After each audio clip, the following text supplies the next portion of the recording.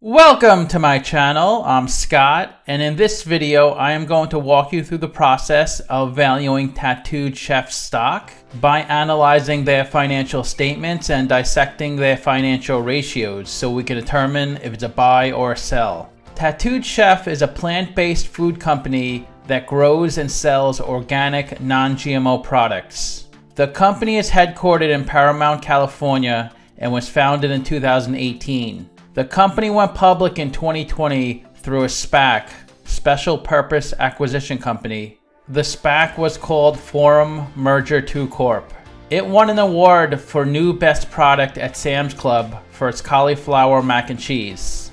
The company is making a lot of big pushes to get into the big box retailers. I feel it's pretty likely a larger company will acquire Tattooed Chef because lots of the bigger food brands have a ton of cash because people are going to supermarkets a lot now because restaurants have been shut down due to COVID. It was founded by Sam Galletti, who has 35 years of experience in the food industry. The actual Tattooed Chef, if you look at the company's logo, is of his daughter.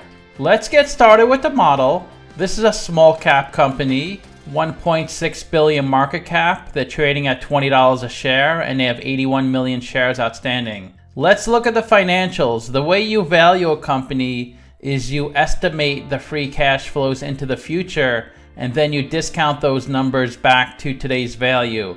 That's what we're doing in this video. And free cash flow is cash flow from operations minus capital expenditures. So you can see in their first 2 years of financials, they have negative free cash flow. Net income is the profit and loss on the income statement. It's revenue minus expenses. And they do have positive net income in 2019 and 2020. Revenue is the sales for the company, and that grew nicely from 85 million to 148 million. This is the company's income statement. The top line is the revenue, the sales. Below that is the cost of revenue. These are the expenses directly related to generating the revenue. And the difference is the gross profit. They do have positive gross profit each year. Then below that is operating expenses. Since the company is aggressively trying to grow its business, it did have negative operating income in 2020. Below that is the interest they pay in their debt, and then other income and expenses. Since they had a positive in other income and expenses, that gave them positive net income in 2020. But I would focus on operating income when I look at the income statement. This is the company's statement of cash flows. The top line is operating cash flow. That's how much cash the company loses from its operational business. You could think of operating cash flow as net income converted to cash, because net income is your accounting profit and loss. It's not actual cash. Then you have capital expenditures, which are investments in property, plant, and equipment. Operating cash flow minus CapEx gives you your free cash flow. So the company has negative free cash flow each year since they're growing their business. They currently have over $130 million on their balance sheet. Most of that cash is from their IPO, so they can handle negative free cash flow for a while until they become profitable. Let's look at the capital structure. $234 million of equity, $2 million of debt. They're 99% equity, 1% debt. And their WACC is 13.86%, and that's the discount rate we're going to apply to the future cash flows. We estimated 7 years of future free cash flows. We also estimated a terminal value, which is all cash flows past year 7, that's 2.1 billion. We discounted those numbers back to today using the weighted average cost of capital. We get a value of the company of $1.4 billion. We divide that by 81 million shares.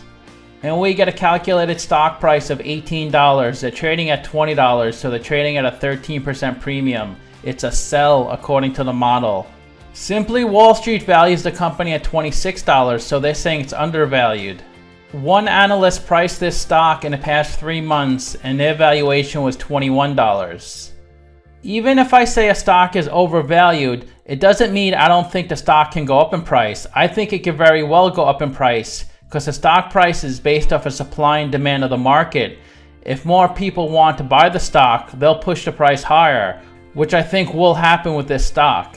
This is the stock price of the SPAC. This is around the time they announced they were going to acquire Tattooed Chef. You can see the stock price went way up to about $26.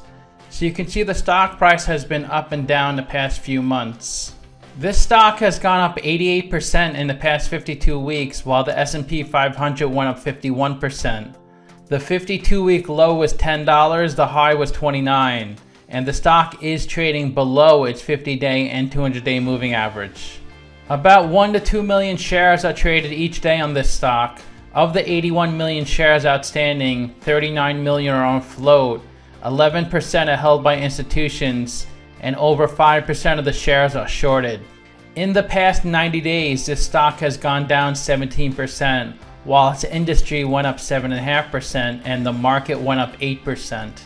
If you invested $10,000 when this SPAC first came out in 2017, you'd be at $20,000 today. The CEO of the company owns 39% of the stock, then UMB Capital, Forum Investors, Falcon, and Glazer. Let's look at their financial ratios. The average PE in the market, 32, the median is 22. PE is stock price over earnings per share. To calculate earnings per share, that's net income over shares outstanding. They're at 24, so investors are paying $24 for $1 of earnings. Price to sales is stock price over sales per share. They're at 10.9.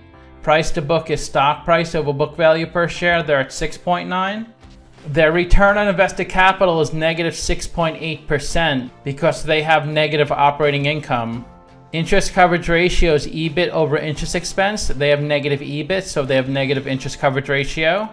ROE is net income over equity. They have a 29% ROE. Current ratio is current assets over current liabilities. They can cover their current liabilities almost 7 times since they have over 130 million of cash on their balance sheet. And the company seems to be well capitalized. They did have negative 20 million of free cash flow, but over 170 million of working capital. So they have 156 million of funding. The best way to look at ratios to compare them to companies in the same industry. I've done videos of Beyond Meat, Conagra, General Mills, Hormel, Kellogg, Kraft, and Simply Good Foods. All in the same industry as Tattooed Chef.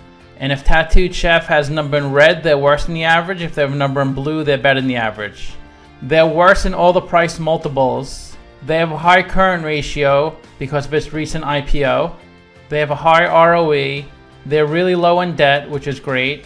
And their market cap is 1.6 billion, which is pretty big, but it's the smallest in this industry. And of course, they don't pay a dividend because they're not profitable. So to summarize, I have them trading at a 13% premium. This company seems to be doing a great job at growing its business, but their stock price is pretty high. 1.6 billion market cap is a decent size for a company that doesn't have that much revenue, 148 million. But the company has great potential, but they really need to grow a lot to make them undervalued in my eyes. But I think a lot of brands are looking at this company as an acquisition target because a lot of big names want to get into healthy food space. And the best way to do it is to acquire another company because it could take a really long time to develop food products that become popular in the mainstream. I rank their free cash flows 1 out of 10, their revenue 5 out of 10, and their ratios 2 out of 10. So let me know what you think. Give this video a like, subscribe, or comment below. Also, if you'd like to get a custom valuation or just support the channel, you can become a member by clicking on the link in the description below. Thanks for watching.